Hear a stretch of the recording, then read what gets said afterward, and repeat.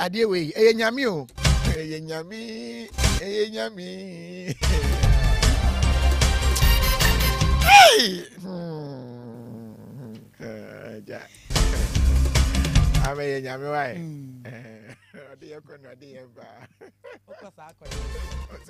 okosa akoye dey nyame o ye be fi sansem ye de ni achem akọ mankralo no ewo Bato traditional area na togbebu afu wo sesagreme housing project no modi asamo mfa anya hwe na dan ne besi ho a Bato adehye ne mepadehye omso ne ma ba eni esis anwumre wo mafiase e nante ba ebedu ocha no maduo ye bebo awram ne akohwe bufuo na ene togbenum ebu afu ni bi asamo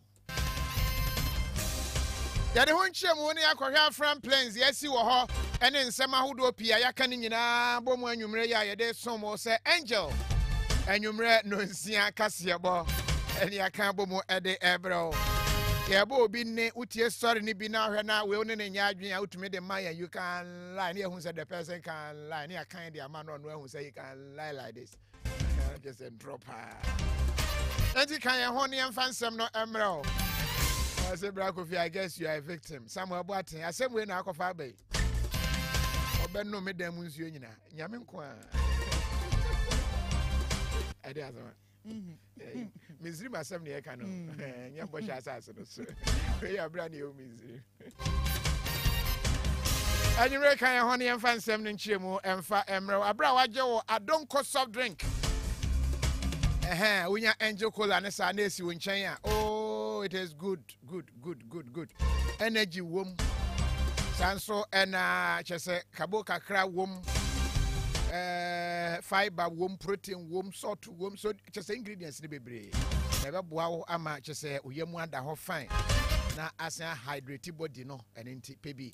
Menim say sabre MPP for no mo boa mo ho mesre mo delegates ni we no mo no mo beto ama mo. Ntobi ma wo.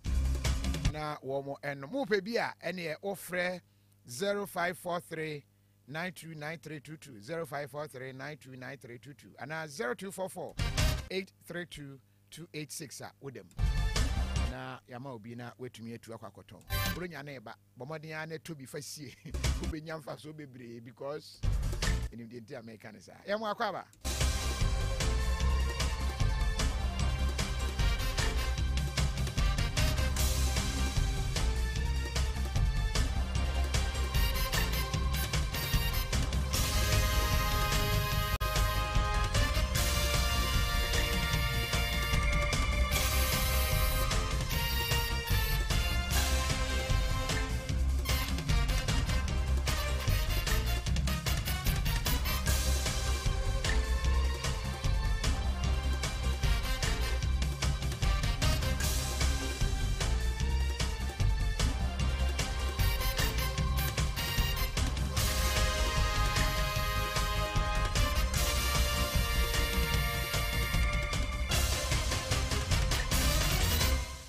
Neshem yensha ensem no ase enwumre yesha ase na ba bia ye de efri enie Office of the Special Prosecutor emrano kan special prosecutor yese o mampani de papa bia ba fa no special prosecutor a chese oba ba chichi nkofo ene ade a oba ye no o din anu mrewa ne kan no afa de womu a prosecutor no ko amafofra ba besi nanan a wono nso ye adwuma no se ekoyie se nkoyie ene daachi ne bebu hu akonta na omanfo beka ya minister ba ko oye minister of state finance ministry ho chance dubu ahen okugu ni din sisi a obehu se wo resign ye anas aremeya anas obesi anas ameriya anas wo kwahwehwemu ekofa enchemu bi ba ye che se opani ne mfoni ene da screen so no woni anas asemi de ebi mo ba se no nsesa nko resign ebi so ye hye ne ma ne resign ye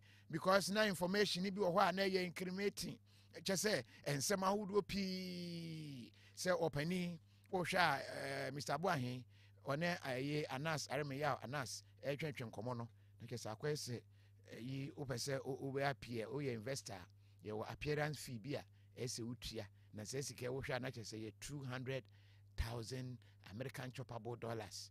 Tisa appearance fee a chese wo ba obetumi alidu no wode wakoho but before I appear no I say utia sesike anase kotwe kakra de baye Emma a one semni be ye ho on mpene no na fast o yi film no resign here no resign here no o hwe ase say yes ye wade bi efe ne influence peddling ke say wo ano a watumi use ne influence na watumi atwe e de wakọ baabi te say bia wo pese wo ba angel ha na e bia wo ba be hu ye GM wo hunu kwan be fa so be hu no na wahu ama Brako Ampofo na ma kire say oh GM wo pese wo be hu no e din because wo ba just say wo ne wo booking kakra but wo pe kakra ma me metumi afine we bi na me GM adi wo ho nkomo na che say wo beduru a ma kire ne say oh nipa na me di nkomo say na che say nti na ma agye ne de kakra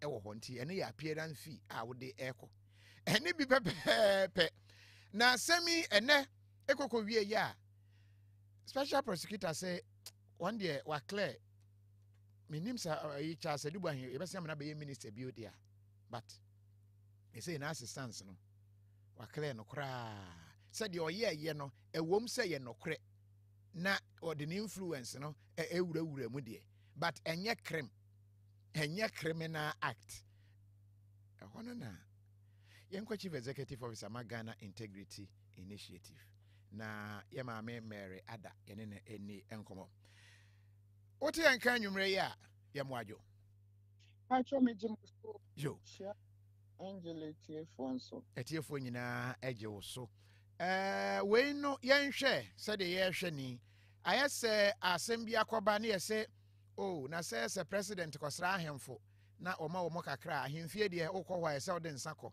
enti bia wamfansa nkọ no ode kakra akoma wo mo enti no enye corruption ase ne fa bi na eye apiem wo ha yi o se o hwe Charles Adubu ahe de oyeye no a influence peddling de but enye criminal act and enya sembia ehu biasa integrity initiative Ghana Integrity Initiative mo hunu sa asem ya special prosecutor de abai any the investigation ni na mo hunu sen so Pacho near special prosecutor diaba na ejuma die na waye ena hwe mo ye ya ode fire near fanso a opeta no Ghana brand mu no influence peddling social corruption Angel FM. enye ade a ekura na no nkyerɛ enye wrong because I will share UN Convention Against Corruption now.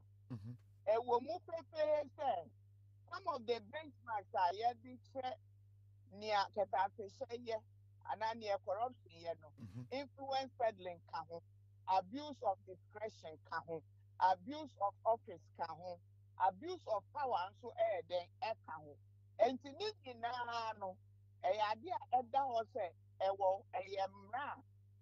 I was say a yamrana, the count. Name yeah, but the conduct of public officers bill now. Parliament. Now, I saw party at this time, the pass now. A idea come and special prosecutor call it say, yes, I'm running young person and some. Because we are not within the remit of international standards when it comes to defining what corrupt behavior is. Now just based on your mra or siano, see a casa ya clear Charles Adubu ahe Ghana Integrity Initiative. Mo hone say enam ne kwan mu because of yen hihye bia yen hihye ne ye. But on clear you. Okay. Or senior yeah no. It is against it is wrong. It's a wrongful act. But then in our case, it is not maybe you are auditing a year for now. Now, so we can call a public officer, if you are not of conduct, to say angel office, mobile the code of conduct are regulating behavior. No, and to thank our we are the here Ghana Brako and now Criminal Offences Act. Ebe chile mu say that near Woyan and if so, every cry back I say, so woman or be undue influence. I obey you with and see obey you with it. It is time for us to also then look at some of these things. Now, at the administrative level, no, and no, my to me. I fight corruption. Because oh, here ruling now, they can't say. To me, in fact, criminal charge be and I said, you know, and yet criminal activity. Though, Womuji to say influence peddling. And influence peddling, no, and shada entia emrebia, or Shannon, so I know a minister of state at the finance ministry. You can say entia emrebia, then there is a gray area. I say, ye sheni and ye shed it in home rana. I thought, I'm running the team.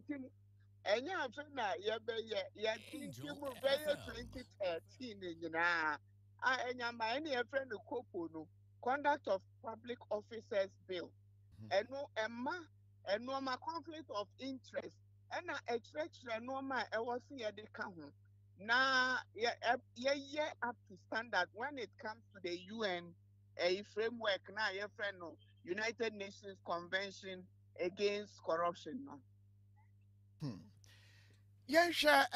Outcome we no ebe bua ketasha ye kwetia wo maimu.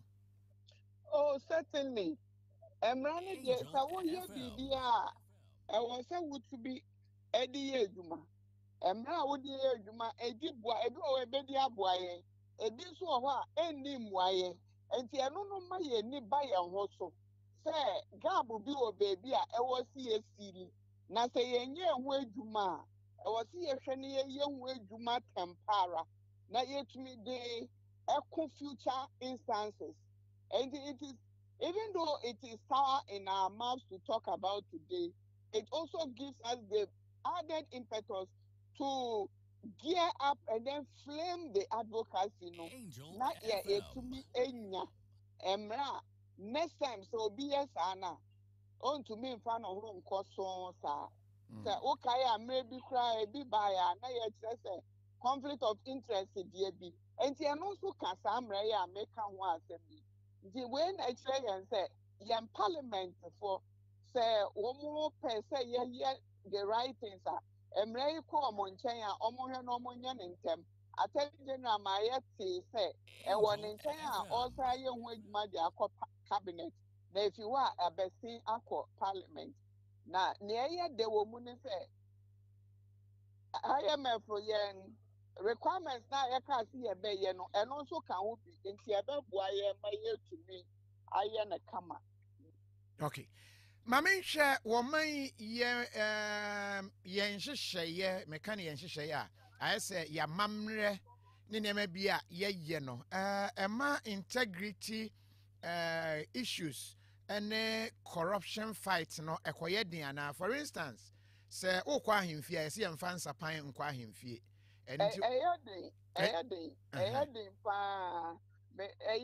papa na the other thing so oko baby wo hwe na omoye nanka yen ya hakra e beka say corruption but enye corruption wo ho ebi ne wo bekọ akọ na restaurant bi na wo didi in the other places so oh yeah by the time they bring you the charge there's a service charge for the waiter. Yeah. And the natural say a hanka, you say be a bribe. But they've contextualized na mechanics are the actual say.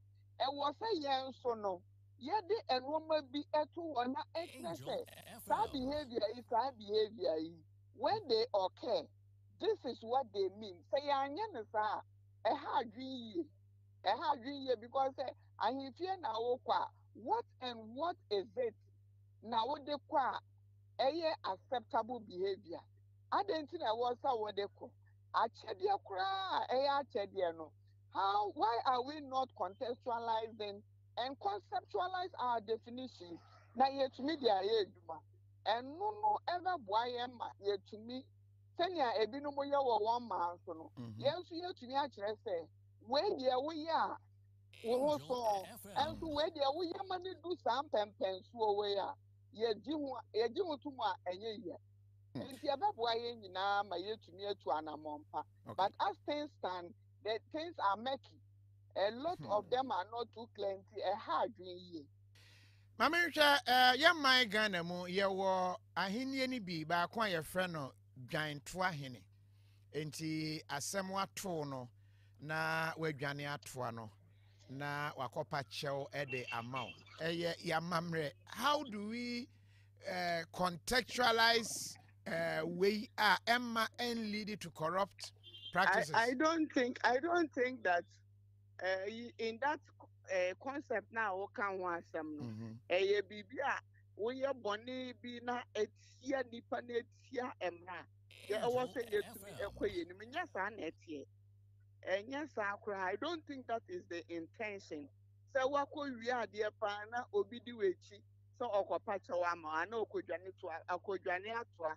ama wan. It is not so.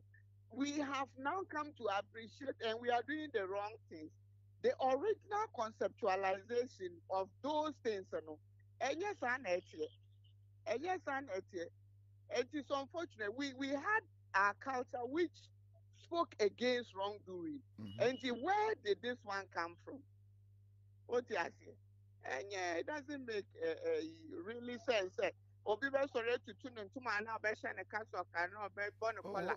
Now or did page. And that is not cultural. And the omokopa and is it say yen define ya yes until say mwa na nka say owura mbehya ase aka wo mo story no biribia obofo be dinkunim enti say ye anya ene say nanse ye wo hwa a ye ba ye say Ghana ye nkoko ye isu child labor meanwhile ye ha ye nim say ma papa bia ne mapa makwan a ode ne beba koko ase ne waba bedo no abeboa nti obi ko hu enkura bi wo ho no mo so koko ne papa so sensuo bra ye say pe no makeka bom ye de nkura na do koko ha until say ye be mo hunu say ye nso ye de no that is how some of them learn wa makwan wo beboa and all that omo be classify ne nyina as child labor but wo mo ho de tip enye you know e wo kwan twa exactly yada se pa nwumre ene enchimu adema yo yada se pa Executive Officer Emma Ghana Integrity Initiative GII Mary Ada ena yene no kokodi enkomo no ntino asam de eden yamamre no until say because America un say hono de no systems I think say Ghana na ye jai bibia manabom wo mo hu say na ekwa no ma find solution to say tip you say enam say tip ye compulsory I de ma wait and intino salary no form then tip no ba be top it up nti ye fawa compulsory what aduane na bill no de brewa tip no ka ho compulsory and no your fixed amount fixed amount a percentage of adding out or you want to tip one kasa so person o ma tip I no so ho okay oko station me to say Hot FM I wa kra ha ya Hot FM de omo ye nie omo nim say LPMC ayeye wo ho abon se na go for afa echi Kofi go na pese wo ye ne yie pa ma ye ho enti wo de ho a me send mu kakra na wa ye ne yie ti e ba sa abon se betena se I was for gold there you very good pa obi anko no nkoto ne fuo na my gym ho aye ne yie pa enti because of that Hot FM de omo ye ne say omo institutionalize LPMs no set presenter no if any production fee enti no se me ye we a omo betua ka omo percentage bi omo de be ma me as the presenter enti e ba sa enye criminal ena e ba sa me ya me yire me ho ye ni na ena at the same time so no obon se e ba ne sa no a me say LPMs ne do so I mean because the more LPMs the more money the more money enti obi ahwe system no na wa customize it wa find a way bi no wa ye Dubai say ultimate police ni bribe because police ni chewa ye wo ade a wonya for catching you yes say wa chew no wa ade onya aha no o chewo wanchiwo obejo hwini wo benya nti obejo so until say be hu ni say ade we say na tie nche na posifo no yem find way bi uchi driver ni a there is a percentage bi obenya ti aba sa ade be kokko straight munye no kwan ho Masia Yenny say ya tra, Nakatu Yafia, or Jia Win Yaw, which is America, beat me shut up. I can't see them. Or check it. Two chamwa or Bosham who is a problem on one would do a chim, pack, or packet, or Teudamu, or Chew no. Yeah, well, Kakra will be for doing that. Yeah, Hakrans a bit in room, a bit in it. No, chair, no bear, no and what chair, or no bear, no crown. What's a Bible, no crack? I say when you have many penny and someone. The Bible say so. I was appointed the Aqua Banano and a Yebo who bet to me the wagon chair. Abba, I was asking me who I sent me some fun. I could be a semi Prontino. Not just the econo. But I mean, a girl, a very good. No, I can we have to go back as on you. Oh, that be said, go for mummy. Go away and come into the station. One more, and send car, yes, or yeah, and Hamdiano on Posa. And any business solino. Was it solely a corruption and your corruption? Solely a year and sanctioning about press conference. Now, one man a cacra. And no, yes, and for your friend is solidarity. Only as solidarize, say, Quanaco, Mr. Magacra. Every day, home at school. Every sit down. Everyone, dear, no, one they check you one more how far. But there are some institutions are illegal. And so much. Omoje. And no son, no man. Oh, Ghana. Oh, Jai. Oh, Ghana. Huh? Oh, I'm telling you for a fact. Oh, until see a better money who said, I do a to the money, but any say, the NCC, no. We will give them names, corruption, soon and your corruption. It will be mine, so tip and your corruption. Ghana, tip corruption. I don't know the Namka crack on. See, I corrupt too. I was a former comment, Syria and Dawson. Montrap, most restless. Go on, La Musa Combat, Philip. Was I'm watching you guys. Was he share the money? It be we the listen. Sound Santa GH. Yeah, no. Was it please? Are we here to watch you chat or like I said, only a regular listener? Why you that point? Go first. Yes, say I no. Was obo Santa GH and what then the eba and a tot crana. Yeah, straight. I say, and then what qualification do you need for your message to be read in Ghana? Big man, no they commit crime. Daniel T. Watching you live from Nandom in the Upper West region. Angel all the way. Was it Brako no. Also Brako is opening keys and Sister Amma is not happy. Yes, so Richards, Claude, they are turning the keys no. Omo keys ni bi na mbobo no. O de ko na nyasa maybe baby aka ho. Ma yempem so na yanko ya nim na yekọ mrahye bedwafiem efi August bosome na mrahye bedwafiem ekọ ahomegye se omo kwa akọhwe base a ene obi a no kọ ne constituency wo kwa akọhwe empuntudwuma horo ekọ so ewo ho wono ankasa ne ofi ase ne okọ akọto aso ne obi ye ya ono kra akọto aso a enti efi August bosome wonte mrahye bedwafo ho asema wo mo kwa akọhome na eno enenne ye clerk of parliament Cyril KO edi ababetu dwase nyame ya doma wo chene October bosome ne de toso aduasa baako nondu pepepe na late comers ne kobol of woni nyina moba ye bia school wo bia wo chese wo bia emra na ora Cyril kwabena otin insia clerk e de atu dwase o hwe standing order 32 section 2 na eno enema omu kwan pefe se ene amukwa ahomegye mu a ebere ne so a na mu nyina ya gba abe no kran break over ana say wo bia emra classroom na nsa na mrahye bedwafo kura bekwa akwaje ahomie no ene na bills no akese nketinketi ni nyina omde omunsa hyehyɛ dodo na abiase ama ene ababe ye emra pa na semwe mayentu mrikai na yanko yamani boni Prince Job wadi nkyɛn yanko bisa ne sɛ wɔkyena ba wo mo ba no edem pa no mba beye Prince akwaba wɔkyena ye hwɛ nim sɛ mo ba o na ba mo ba yi edem potin na mo di be fiase Papa me just agree. Asitra one ba we parliament calendar so one friend is budget system. Account Africa ye dey go wo me ho bra no. Eno ento di na one ba constitution no asese ansa na ye be si atofu mu no. ɛwɔ sɛ akadeɛ sɛ busumi mmienu na yɛsi afoforɔ mu no ɔman fotosanfoɔ de sika a yɛde bɔ ɔman ho bra a wɔn de maa no afei twɛn mu no ɔbɛbu ho kota na afei nso ɔde ɛyɛ tutuo a wayɛ ne sika a ɔde bɛbɔ ɔman no ho bra afei di anim no ɛbɛto dwa nti ɛbɛhyɛbisafoɔ kyerɛ wɔn si nkonnwa yi na ɛyɛ adeɛ sɛ wɔrehwɛ ne mu sɛ wɔbɛtoto wɔn nneɛma na wɔn ama ɛda bi a finance minister bɛtumi abɛgyina ne nan so ansa na November bɛsome no bɛkɔ n'awieɛ na ɔda ba bɛto wɔn anim ama wɔn abobɔ ho na sɛ di sɛ wɔn apobo a wɔn de wɔn nsa akyɛ aseɛ aprɛspa ma no sɛdeɛ ɛbɛyɛ na yɛsi mfimfini ne aduonu nan a saa mmerɛ no yɛguguo na abie a ɛbana sɛ da a ɛdi kan na a ɛwɔ saa afe no mu no obetumi anya ho kwan na wɔde ne nsa ato ɔman sanfoɔ sukuukuo no mu na wɔayi sika no bi de abɔ ɔman ho bra ɛno na ɔfrɛ sɛ appropriation act nti wɔde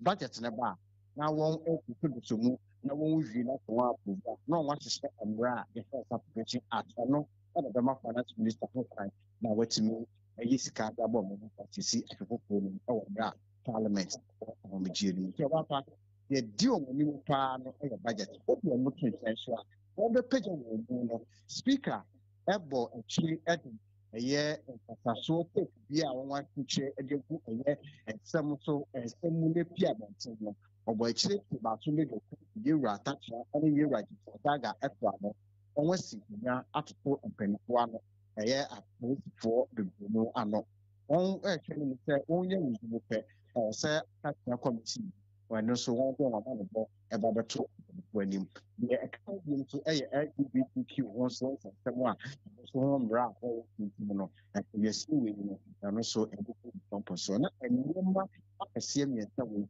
ɛna yɛpɛ no mu sɛ ɛsi mu ɔbɛyɛ ho baapa.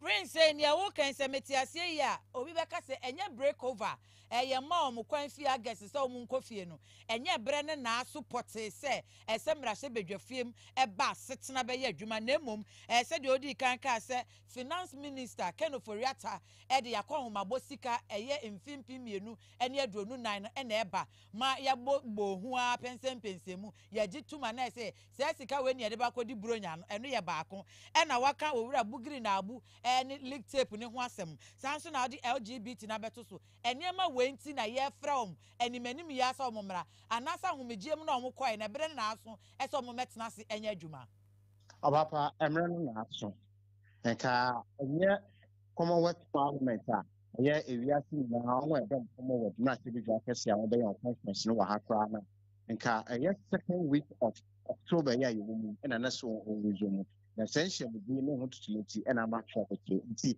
mmerɛ a ɔwɔ sɛ wɔn de bɛsi nkonnwa no ɛwɔ calendar so no ɛno na aso nti ɛnyɛ pututu mfrɛ ɛne yɛ mmom wɔmmerɛ no na aso ɔbapa.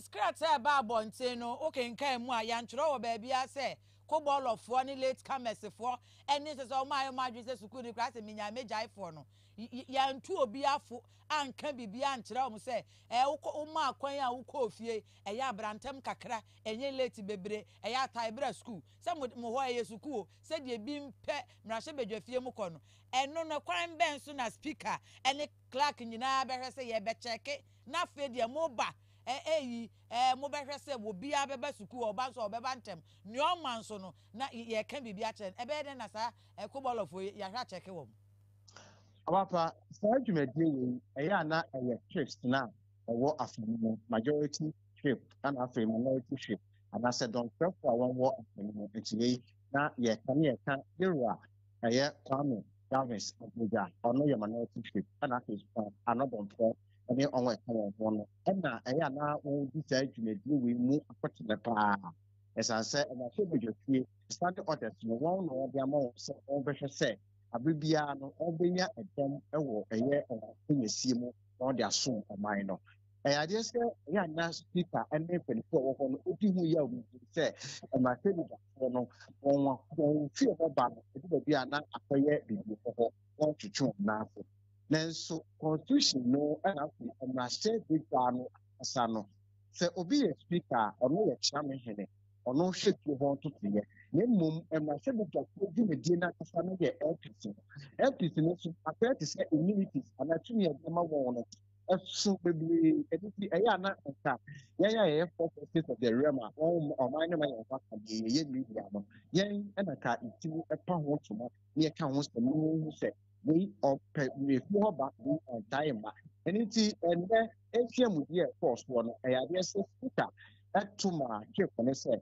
ɛyɛ leadership no minority leadership majority leadership wɔn ne wɔn kɔɔfoɔ nkasa na wɔn hwɛ sɛ wɔn bɛtumi aba efie hɔ na ɛba so wɔn fi dwuma a wɔn adi mu wano na wɔn atumi asɔre soɔ ɛno nti hwɛfoɔ no nso ɛyɛ adeɛ sɛ wɔn akɔ kanakɔ na ɔkyerɛ no wɔn bɛ hyia nɔpa no a minority focus and majority focus wɔn nyinaa bɛyɛ nhyiamudie na wɔn atumi ahwɛ na wɔn aboa na no ɛna na yie bisa sɛ minority foɔ wɔn bɛkɔ so akɔ sɛ ɛba sɛ anuanom mmiɛnsa a wɔn si wɔn gyina nwura no mu no sɛ wɔn kɔ abaasa wɔn kɔ fie hɔ sɛ atɛnbea fie hɔ no a wɔn bɛgya parliament afoɔ asan akɔ sɛne na asetena baako fam na wɔyɛ no anaa wɔn si sɛ baako a sɛ wɔn bɛyɛ ne saa mpo ebi baabi nso a na amanyɔkuo yɛ ɔsɛm aba mu ɔman no wɔde to nsɛn ɛyɛ partisan politics ɛna yɛ party gyina fie nie ɛde nti wɔbɛsɛ sɛ budget ba a majority foɔ na wɔsɛ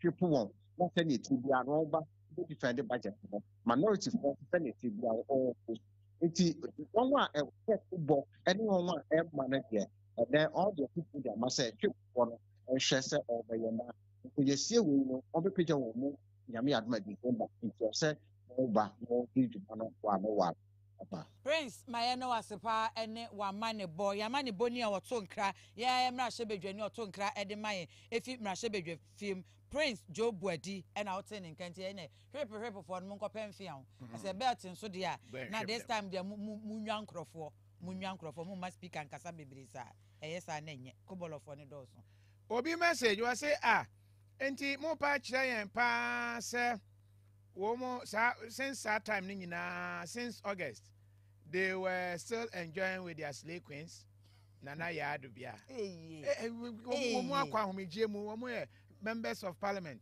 womo akwa constituency kwa ye adwuma enye slay queens no mo kwa ye we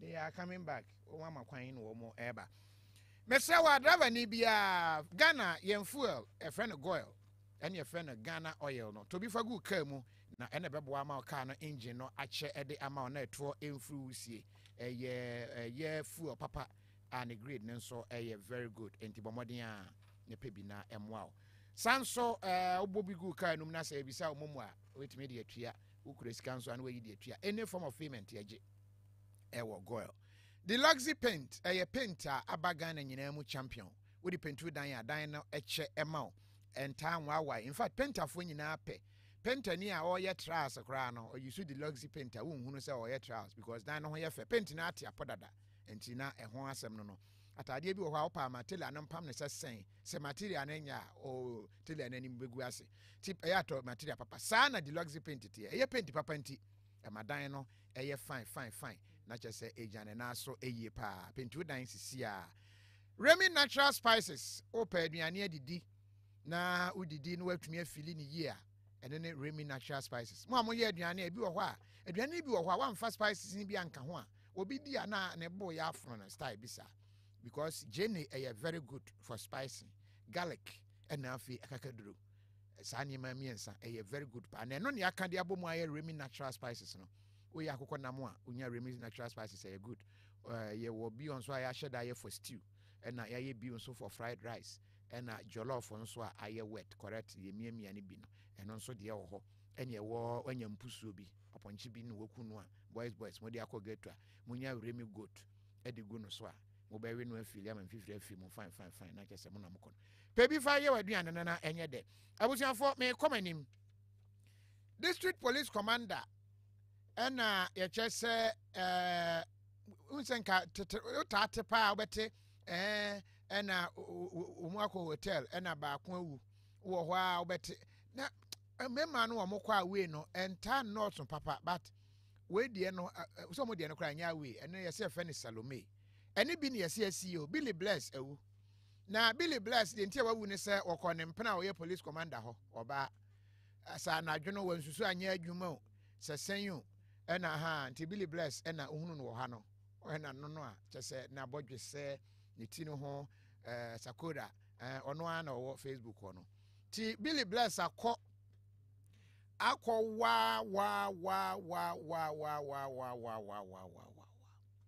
ade chinye wo moko ya hey police official residence wo kwetoi voter region hey we dey say akoto condom na across kwan na car bo no wu na no ko ya me na conversation kwa na nyame abisa ko bo amane Van Brown ya mo akwaba That me go so.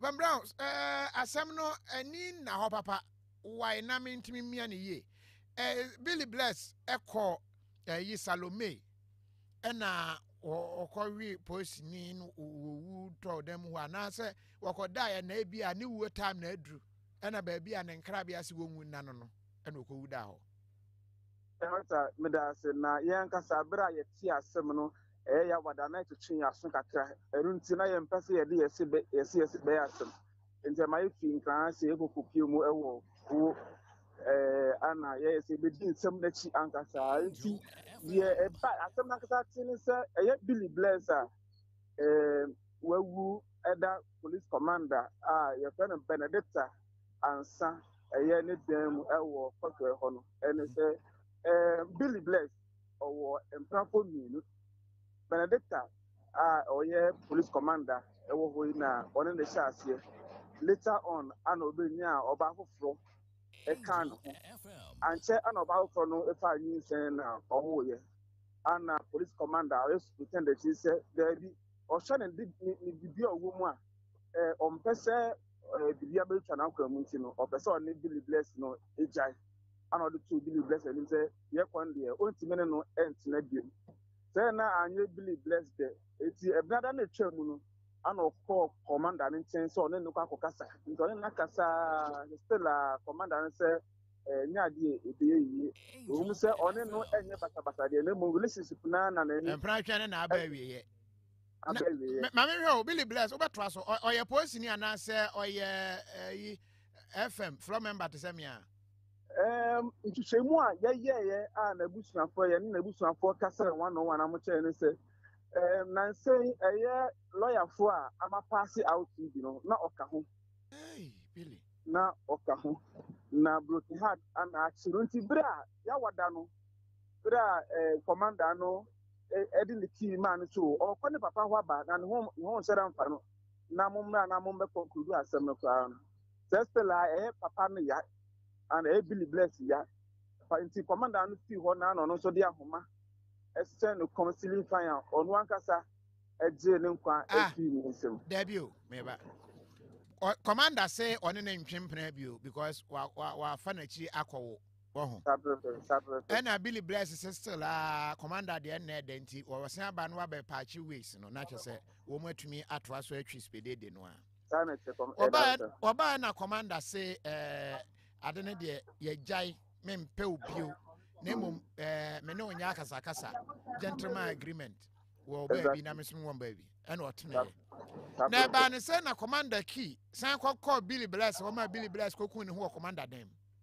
ene say esan say oni no eni basa yenti ordinary key no man no ana okọ ne dem nhwehwemu kwa say police officer ba kra na on nyina ekọ commander no resident wa police officer ni fi ho apẹ ana fe Billy Bless so enya kwan etimi hange no ho saa ewo eho edem ho saa nti bere a commander no buy no ando be hu say na SC na fe amoye reporter ofe na busu afọ say na SC no amommefa nti current aye ka say dey Billy Bless who teaching hospital morgue. Bibi. Oh, Billy Bless. Na, other one take Kofi anyum na. Eja ma momfa nso me kon. One take anyum no. Who's the director? Who's the senior corner? Who's the commander there? That is Billy Bless and go to say not the commander J fans pa. Inti commander eja the sa no. Like I say, I say, command agent, the time for crab best criminal, and the ocean say, and I'm near my corner. It's the Enumina Cajon, and looking hard to see the Habajima. Believe there's a teeny argument for in terms of. Hey, emotional Billy Bless. What young fancy officer, Bomadian and Yabusia funny being so my, and I said, sign follow up view. Sorry, no, a buy, no, narration, no, acquire by Yemi and San. A beach, commander econo, or the car key, or the dine key, no man, a driver. And a Billy Bless, echo dada driver, Niji key, ɛkɔ hyɛ dɛm hɔ so ɔkɔyɛ den ɔno ɔkɔ yɛ a ɛno nso koraa no nso kɛse ani a ɛno nso akɔyɛ biribi ɛwɔ hɔ ti ade no a no yɛnhunu which is which ti Ana allegedly no so a bit to say a bit only bit to say a beer.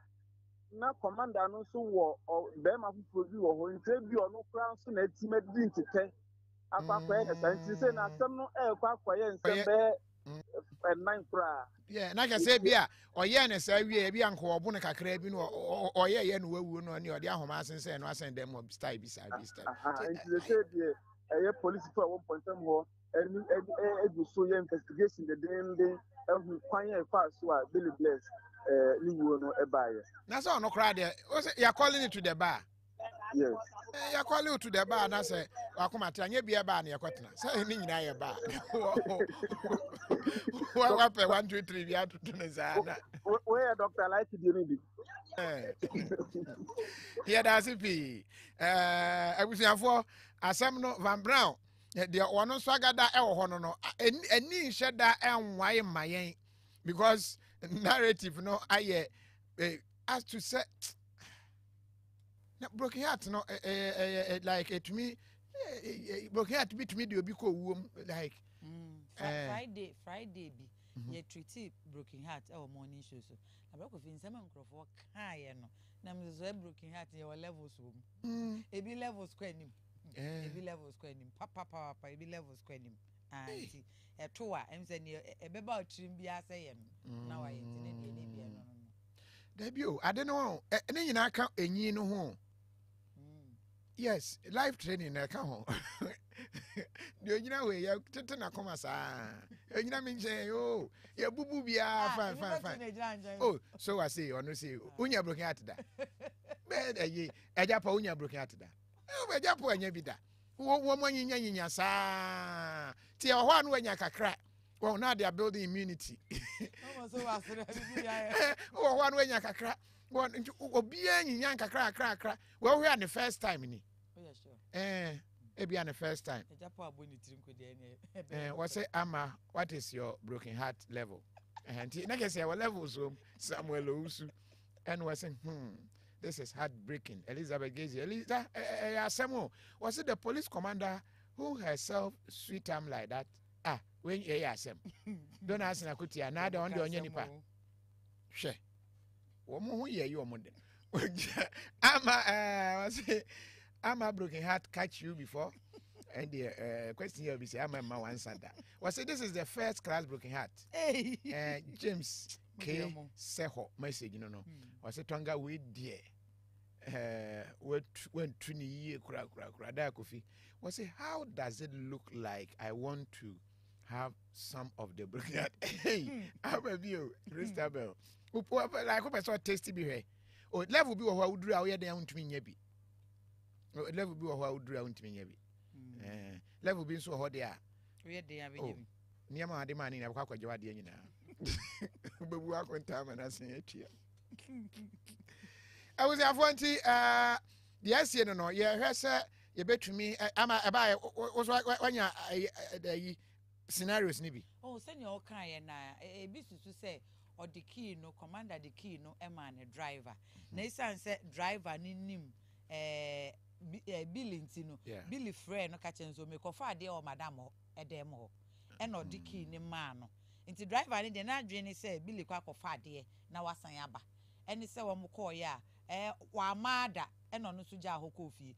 Madam Frey, ni bizan say, Brana Miki went on so, Billy Beji said, none I did you on your quack of fa. I must say, I would make him man is I day. It's a coin, now or shed dining, while lucky dino, Tomubu dining. story ni said odi kan I said ensheda. No na Billy ubewu a ada na sa dan mu na bese wu. Say one na bia na okodanti. No, like you can run to the forest like so when Jimmy na boku ho nemre mu you can find somewhere. Na ada na sa dan mu a commander na mu hwa na opese ukọ lock ho na wo sen ho. Na just our samanya ka no no. Comment bi o de bai. Stephen say Brako fi Mr. Obompa e ma me no chena okodi pregnancy enkrofo adwa no na obi bi say ko tokro mu okoye den. O say okodi deny pregnancy. Ewo court. Court. Na say one dey. So bi anya machine no so no wanye mo bi so person beji a eni odu court na akoka na asem wo. Abusiafo ha adwen o. Ha adwen pa bebre no a ba ne sa onya broken heart na otumi di nani hwem bi wo ha law school no akọ no abey lawyer ebi nso di omo de fam no abey counselor ebi di ne de fam no obi a ne de ode ye ti e ba ne sa won to pe ba bi na fa energy no gu your friend displacement displace energy no wo ho na fa ko anim me sa wa sa wo yakuani a fertilizer bi aba your friend agenkwan liquid fertilizer very good aniema bi edua no asasim bia no onya agenkwan liquid fertilizer na waye fine enti secret ebi wo ho abehwe na obi koku asodo so obekọ na obi adua banche na fufefe chesa odwe ho a wonte ase wo de toto de ne ho a obehwe na obi de ade bia mango fefefe ye fe na agenkwan liquid fertilizer bomodia na pebi unya agenkwan liquid fertilizer na nka de gu koku yase ankasa abire wo store koku kenten be ye de wo ho na chesa wo na akono na popi na oje fans we know very good for the soil ntiense asase no tikopebi na SAJ agrochemicals na diaba 0535 007 502 0535 007 502 na agenkwan liquid fertilizer fa bi fa gugu ono bae na se na entumi emnye bibia eyi emfama amako me komanim dia Mankralo no ewo Bato traditional area Togbe Boboji a wotoso enso no enene wo kasa wo se o mampani na nado dankwa kufu ado na wotwe mienu pe na dawrema ni die no de aka ho ede mane pa na wotwe mienu ne so na so mampani nya hwe ema na de hia ewo mepe ene Bato a wo se ene basis ne de abu abobo ya mu anasa truck kraso a wo betwe na de hia wo Bato ne bepe nyina ede wo magba Sagleme housing project wo isa so hu se dan ni besi wa pro dan ni besi wa dwiri enkete sa amari boys ya kwaje dan ya boso ene wo him wisie ni sa wo wia no akoda ho wo ntua light bill wo ntua hwe wo dadan no free wo ntua hwe no wo se ene wo ntina se nya hwe han e ma na de hye end da classroom amen tontom wewom awo nkeka ebinum da Mankralo Boboji a wotoso enso e de sansem we nyina etudwa ebre ne de ya eye chairman a ono ene da Tobinko group of companies ano e de eniema kama pa ene wode ekoma wom eho na Mankralo e kasa na wo chem se nokre ensem ne se de ekeka kono ekeka akose na wotwe mienu na wotwe miensa busumia mu ni abawurai wo mampani begina ho eno kasa ye ka brofo rese eme ye kiremu eko agbe kasem edema ninuanom beto semre emwa papa bia nhye den firi wo mai entade kakra enuro kakra mosquito coil kakra ni asesa niema ne sa de aba wo se ba bia o moda no se Sagleme housing project no na wotwe mienu du pepepe ne yenka so omse so mguku na emra eni ase truck mo se wheelbarrow mo so mbe nante a wo se American 10 de beba no enya sam ketwa. Business will close down. Many business will close down. So everybody have to come to this situation to help so that we can relocate. I'm saying that by 2 weeks time, if we didn't hear anything, we'll go for the VIP bases, like 100, and move to Sagleme. We are almost 50,000 or 40,000 that way. And we'll go there if the government wanted to come and kill us. You should come and kill us there. When you do the settlement, then we can go back. By 2 weeks' time, we are appealing to the nation. Anyone that can take in charge to rent a car for us, VIP basis, at least 100, we will move. Because we want our children to go to school. Mankralo no wo Bato traditional area Togbe Boboji a wotoso nso enti na wotwe mienu pepepe anyway occupy Sagleme housing project no one more bemu pa na ni abere na no achi na elder amu tobi na wono na ye chairman na woda Tobinko group of companies ano ede na no tumbi no se no kure ni nyame anim wotifi a wohwe videos na ne yam hyehye ne pa enti wo sorry anopetututu na no sesa ne niema egu kam no so mmese ne enko wo so no ankasa beduru ha no ne yema hye no ne ra ho ne ho pa se enne Ghana de hye edida classroom na nkwala nko sukuu su ade wo sukuu dan mu no yentie elder Amo Tobin. My next plea is that the government should do its possible best to relocate them in time. I don't know where the government will relocate them. That is not my concern much. But the government should please try and relocate them in time so that our dear children can start school. Because when you come to Vertico here, they've been camped in the school, and this school I learned for the primary school, JHS. Yeah, and when we keep them there for a long time. Because of climate change, it can be the next 2 years, it can be the next 3 years, the next 4 years, the next 5 years. There is no guarantee that you can wait for another 60 years. So the pressure that climate change imposes on us means that as leadership, we must be thinking faster, we must be creative, we must look out for scientific solutions very quickly so that when the weather patterns continue to change and there has to be spillage, this spillage will now go through tunnels. Any out here, I'm Rashabe Jenia with Gina Madisha or North Town, Samuel Oku Jeto Ablakwa.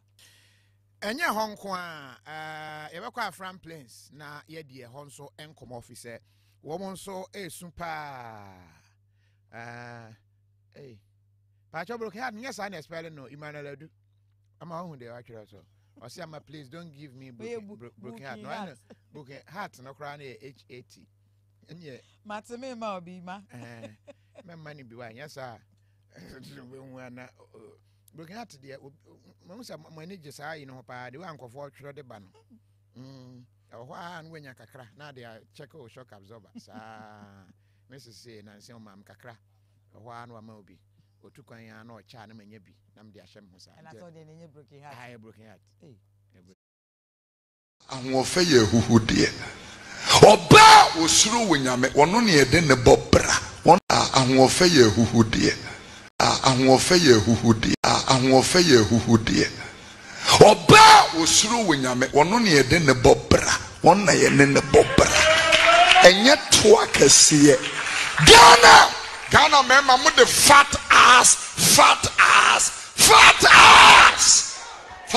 bekun atupebi bekun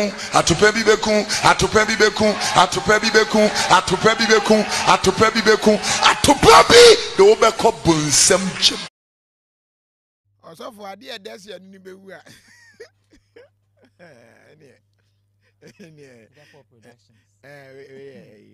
no mo amosere no Henry upon and throw dentia.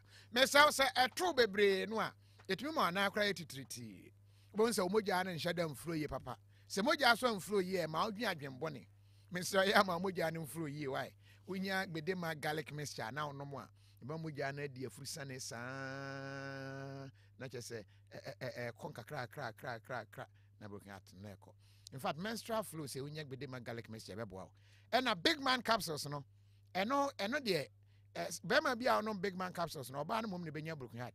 Wo, want me nya hon koda because you become stronger, harder and better performance. Ti eba ne sa you write your signature in her mind. Odwane anu wo su. Ti bomodin unya big man capsules ni bia.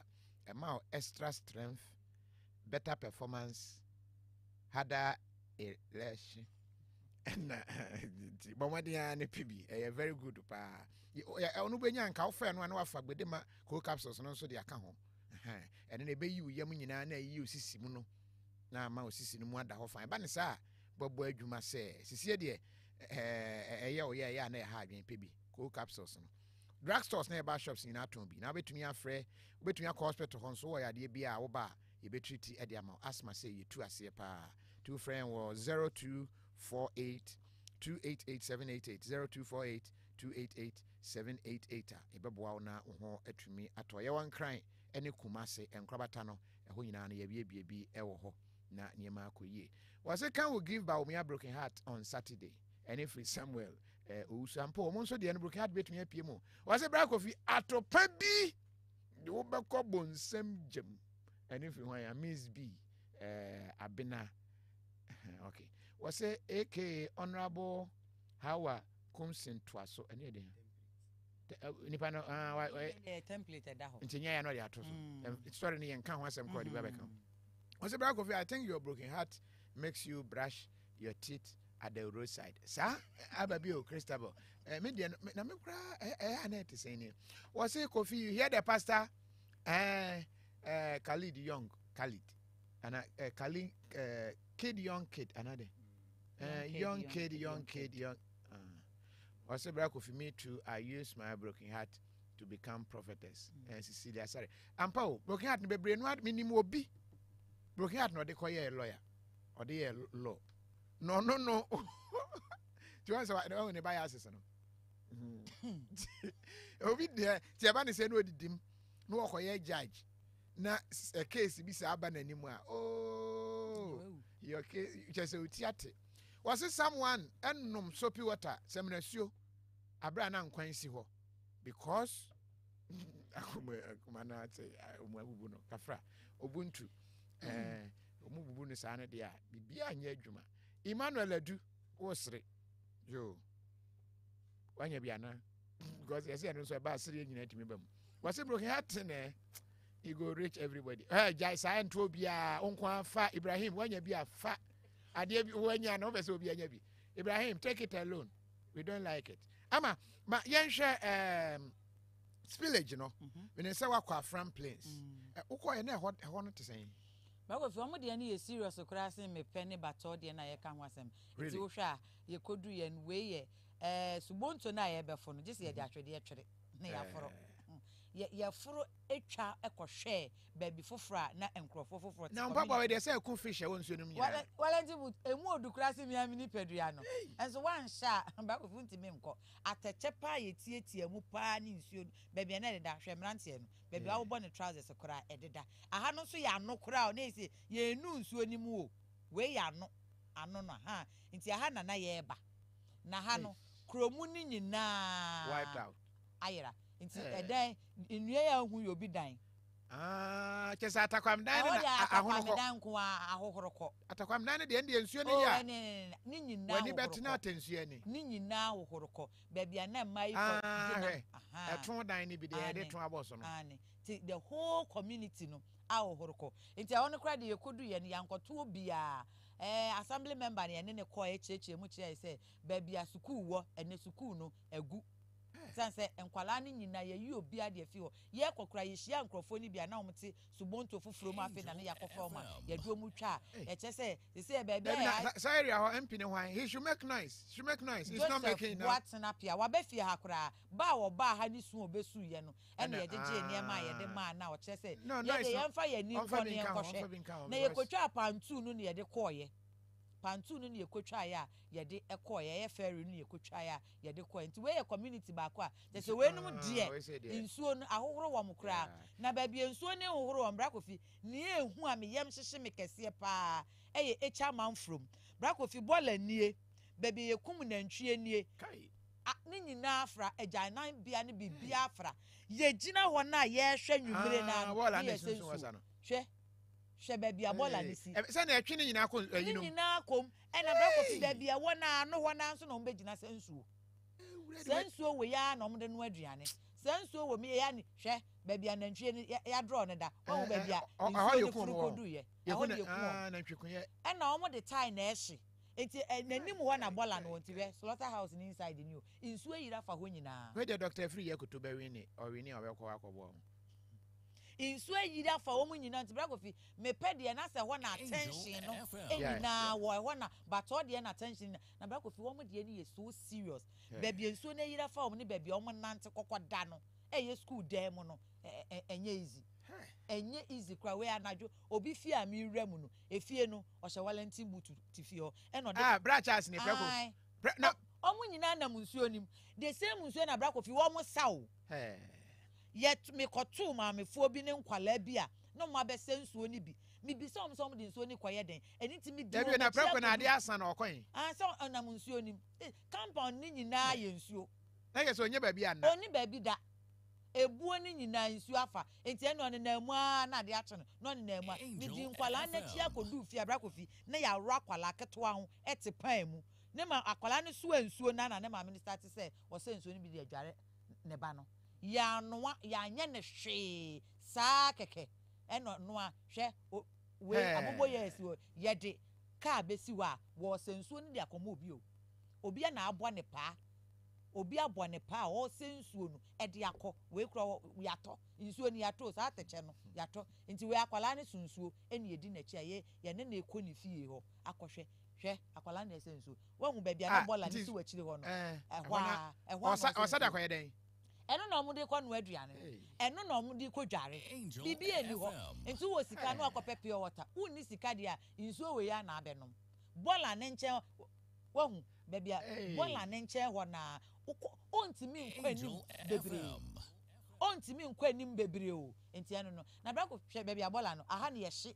tai na ye de hye na ntwie no anim ho na saa we nyina tene kobom enti enini we inside no nti ahohoro mkra ahohoro efra enti sensuo we ya na kwala no sa e de akofie e de ama wo sensuo we ya eno musa nti Brako fi attention ni nyina kogu bato ene mepe but omo e wa afram na chi ho no ene afram na nim no Brako fi bra wo mo bre no enya sam ketwa na ye ne temamufo ni bi di kobo ye ntie nsam o mo de tudwa ni bi yeah baby I da na ye de my mum na esanse na eda na ye ni ntino oda na ye so sole ntem usuro se bia na da na bebubu agu ho ti baby aye konya ye nso no e ho so wa taji se sa sole 1 o'clock ansa na ya baha na nso hayen kosa na mo de abre ye ni toilet bia wa hasen nsu na no bola no baby mu tu bola ni go hola na amanfo no eko eja o manan wo ho no ene nsu na sambe fa ye bola ne kura no